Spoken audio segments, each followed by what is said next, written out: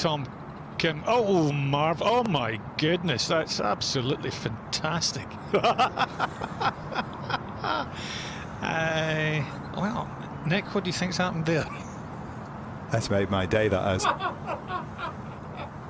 I wonder if just the bed of that creek is just so soft that he just sunk in there. Let's hear what it looks like.